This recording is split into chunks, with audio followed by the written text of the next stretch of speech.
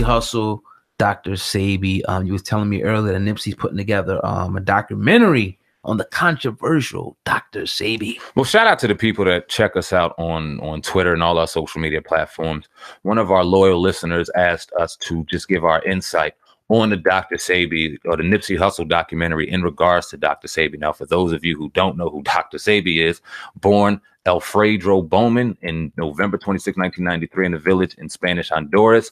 Sebi came to the United States as a self-educated man who was diagnosed with asthma, diabetes, impotency, and obesity. After an unsuccessful treatments with conventional doctors, Sebi was led to an herbalist in Mexico, finding great healing success for all his ailments. He began creating natural vegetation cell compounds geared for intercellular cleansing and revitalization of all cells that make up the human body. Now, we all know how he passed away, very controversial fashion.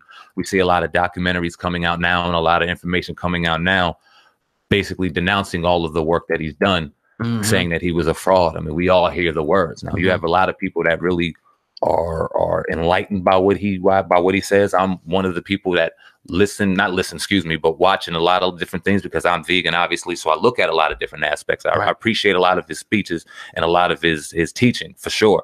Got a lot of people that don't say he's bullshit, say it's very dangerous what he's doing.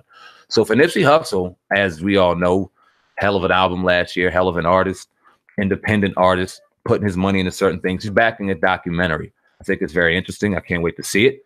What's your thoughts on that? Yeah, man.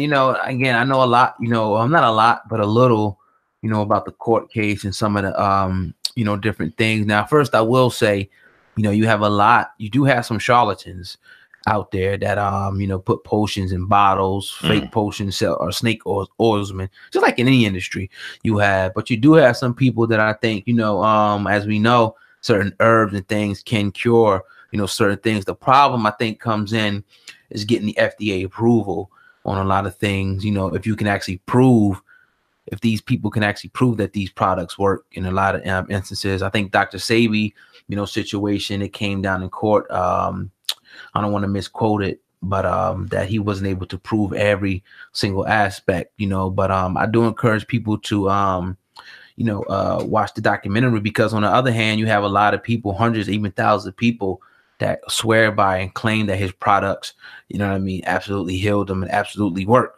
in the same breath. So very interesting. I definitely want to see that, but we do know for a fact that being a vegan and stuff, that fruits, vegetables, and different herbs can cure certain things and heal you. 100%. And that's what I wanted to go along the lines of. I've never bought a product. I've never tried any of his personal products, but I know a lot of his teachings when it comes to alkaline dieting, putting the proper nutrition in your body, the dangers of mucus and what causes mucus, and a lot of the things that we customarily put in our bodies that cause mucus, and learning about how your food digests and how long that takes. Those conversations are very important. He's genius when it comes to that. And we all need that kind of conversation. What I think happens out here is because you got a lot of people that, like you said, they bring up the mumbo jumbo and they try to sell people on this dream. And I don't want to say try to find a lazy way to health, but they try to give them that fast track lazy way to health, and people run to it so quick because it's way easier to go drink a fucking potion than not work out right, not properly put food and put nutrition into your body, learn about the body and things like that, get rid of some of the bullshit that you don't want to eat. It's easier just to drink this potion. And you got a lot of people that prey on people's laziness and just prey on people like that, which give people that possibly like Dr. Sebi a very bad name. Because like I said, he's a very educated man. Listen to what he talks about the body and things that need to go in and stay out. It's very informational. What do you think about the way that he died? Because there's a lot of speculation. Some people said he may have been killed. I think the official, he died from like pneumonia, something like that. You know what I mean? So it's a lot of criticisms, on this fella.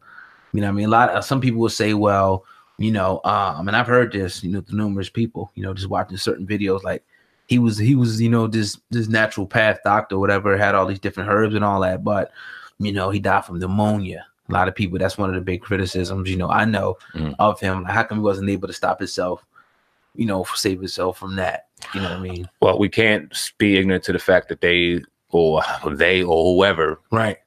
It may be some fishy shit to that. Now, we all know my man, Bob Marley, how he died. He died of an ailment. What did he die from? Maybe pneumonia, or I don't want to misquote that. I've actually but forgot. There's some people saying out there in the CIA that he got hit with a needle and they gave him a sickness, and he went down from there. And we just know this happens. And Dr. Sebi was on the track of, they were saying that he was curing this and curing that. And like I said, I never bought into any of his products, but I know certain fruits. I know a lot of vegetables. I know certain herbs. In the right combination, mixed with taking out all the other shit, will definitely recharge and recirculate your body and get rid of shit. It's a fact. Right. And and we all know how profitable the Drug and Food Administration is, the FDA, and how they administer the right things, and how flu season comes right on time and motherfuckers are running to grab all the medicines. Definitely wouldn't be in their interest to have a cure. We could say that. They will make way more money off the treatment, the pills, you know, the radio, all that. They make way more money off that. That's just looking at it in a simple business sense, right? So, you know, if Dr. Sebi wasn't 100% legitimate, it would make sense. You know what I mean? And this is what I'm hoping we see in the Nipsey Hussle documentary. I hope he kind of touches on all these topics.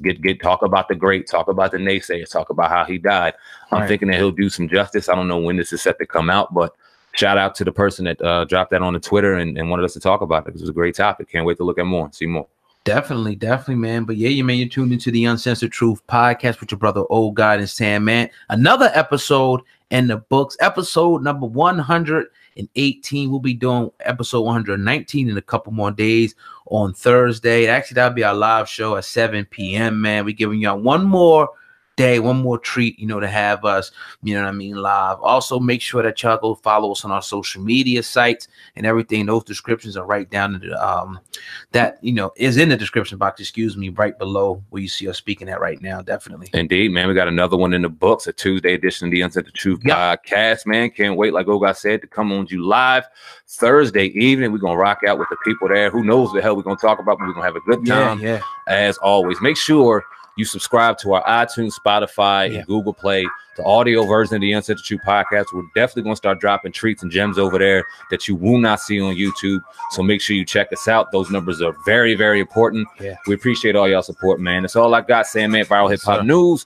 Oh God, Hip Hop News Uncensored. We are the Uncensored Truth podcast. See you Thursday, man. Peace.